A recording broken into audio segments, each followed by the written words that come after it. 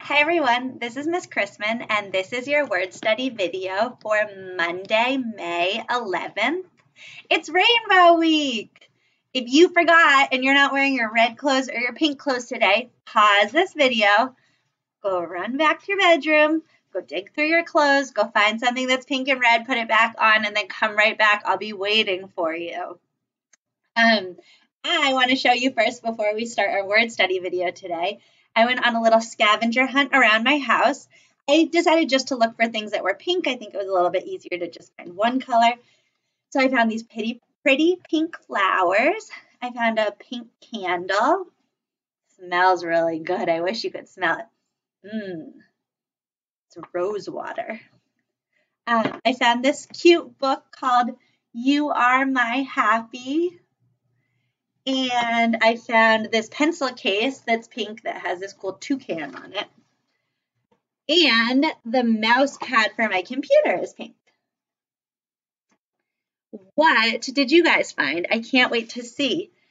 You can send pictures of your learning to echristman@ebrook.org or post them on the Brooke Roslindale Facebook page so that everybody can see your rainbow clothes and you can see what your friends are wearing and what your friends are doing. I also have this pink jacket on, and I have my red pants.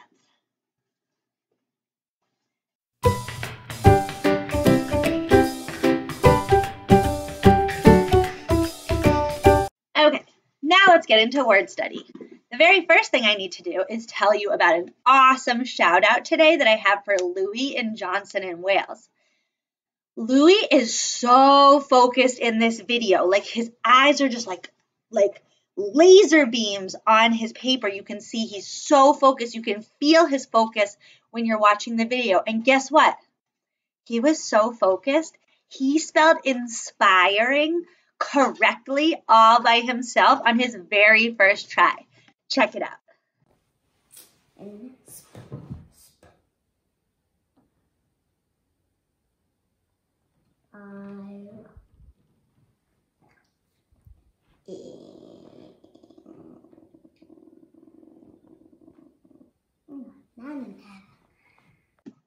Okay, before we learn our two new words for today, let's review some of the words that we learned last week. Also, look how cute Teddy is sleeping right there. Okay, so on Friday, Amy taught us a word, and it meant when something is happening a lot, her tooth was bleeding profusely. I apologized to Teddy profusely. When it's hot outside, you might be sweating profusely. We also learned a cute word for when people are really old. They are elderly. Let's review some of the other words that we learned last week. We know that if you kind of want one thing, but you also kind of want the other thing, you are feeling conflicted. And if somebody has a really nice smile and it makes you want to smile when you see it, then their smile is contagious. But also, coronavirus is very contagious. And you are very smart, and a super smart college word for that is intelligent. And if you're dressed up nice and fancy today for Rainbow Week, then you probably look very elegant. If you thought you were going to do one thing, but then you have to do something else and you're okay with that, then you are flexible. And also Simone Biles and other gymnasts who can do splits and bend in all sorts of ways, they are very flexible. And cheerleaders are super enthusiastic. And cheerleaders who are enthusiastic have a lot of energy. They are very energetic. And when something is so funny and it makes you laugh so, so hard, it is ha ha ha hilarious. Look at how many words we already know. Give yourself a round of applause. Are you ready to learn 2 new ones today? Okay, the 2 words we're going to learn today actually might be words that you already know, but I want us to practice using them in a sentence and writing them in a sentence and sounding them out. They might not be brand new words to you, but I think you're going to love learning them anyways. Make sure you have something to write with and something to write on, and let's get started. The first word we are going to learn today is the word powerful. Let's clap it out. Powerful. Powerful. 3. Sound it out on your board now, just like with Louie's great focus.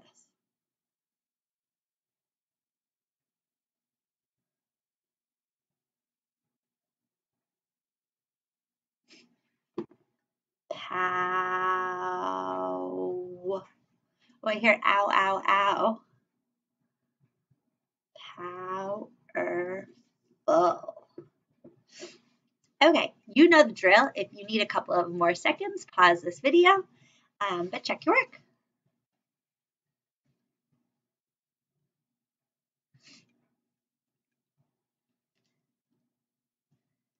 Okay, let's talk about this word powerful. If you are in Rochester, you know that we talk about this word powerful a lot. And that's because you are all powerful. You, each one of you have a lot of power. Sometimes people think, oh, you're just a little kid. You're only 5. You're only 6. No, you are powerful. You have the power to do a lot of amazing things. And let me tell you some examples. You have the power to make other people feel really loved. Just doing a little thing like saying something nice to somebody else makes them feel really loved, and your power did that. Try it out today. Just give somebody a hug and it makes them feel really loved, and your power did that. You also have the power to make the world a better place. You can do things like picking up trash. You can do things like teaching people about problems in the world and helping them to make those problems get better. You have the power to not just use your words to make things better, but Miss G is teaching you in your writing lessons that you can use your writing to make things better too. When people are powerful, you can use your power for good, and that's what you should do. Everybody also has the power to do bad things. Every single one of us does. I have the power to make people feel bad. I could say mean things that would make people feel really bad, and my power would do that. I have the power to make the world a worse place. I could throw my trash on the ground. So I have the power to do that. And so that's why it's important for us to learn about our power now, so that you can make choices to use your power for good and not for evil. I want you to think about your power right now. And I don't usually do this, but I'm going to tell you how I want you to start your sentence. I want you to write, I am powerful. I will use my power, and then tell something that you're going to do to use your power for good. You can start writing now. I am powerful. I will use my power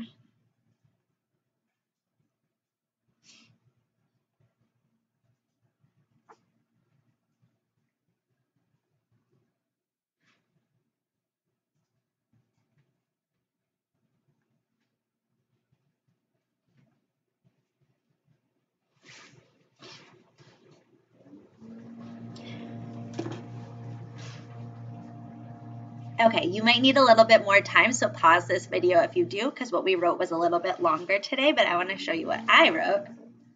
I wrote, I am powerful. I will use my power to teach kids college words. So I'm using my power right now to teach you these brand new words. Powerful. Everybody say, I am powerful.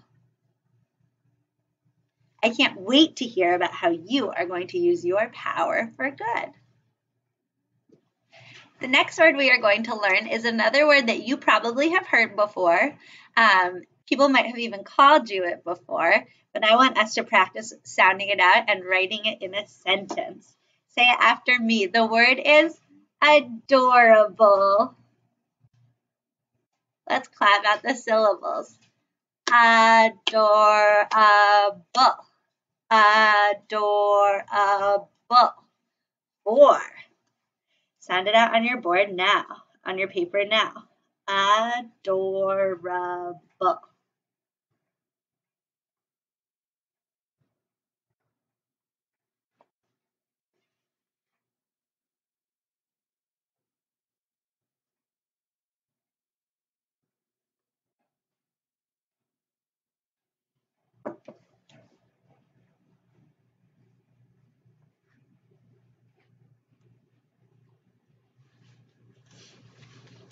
This is a tricky one to sound out. If you need a few seconds, pause this video, but let's check your work.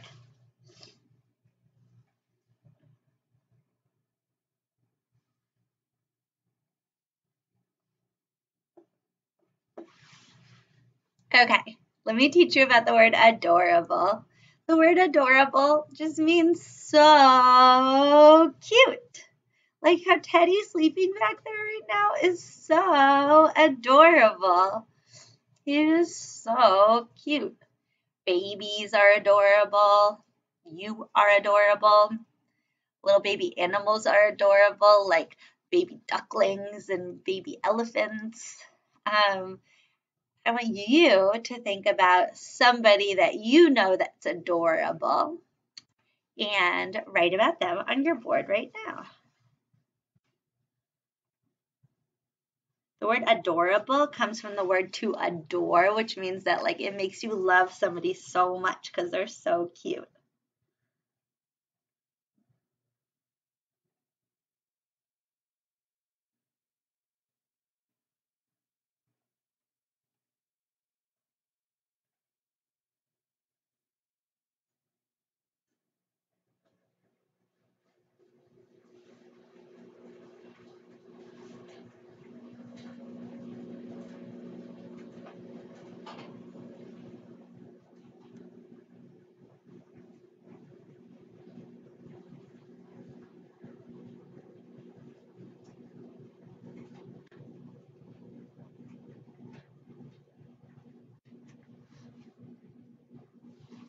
Okay, if you need a few more seconds, pause this video, but I want to tell you what I wrote.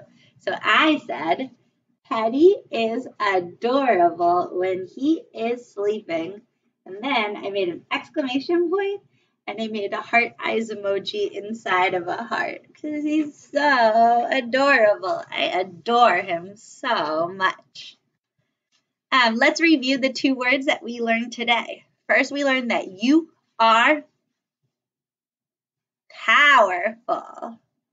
And you are also so cute. You are adorable. Those are our words for today. I'm going to show you what your job is for your Seesaw video today. For your Seesaw assignment.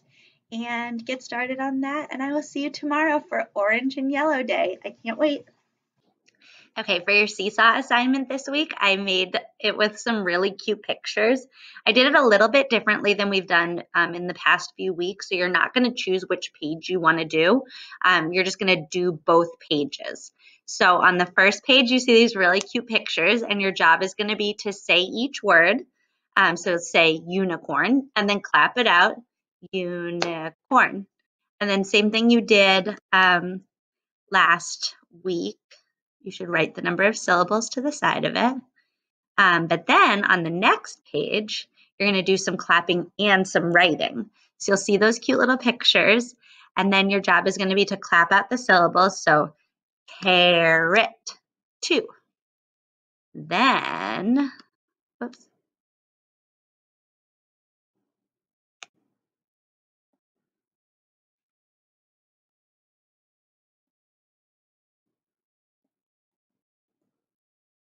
Then, after you clap at the syllables and say how many there are, then I want you to sound out the word however you can. So it doesn't have to be spelled exactly right. So maybe you want to sound it out. Carrot. Got it? I hope you like the little pictures as much as I do, and I can't wait to see your work.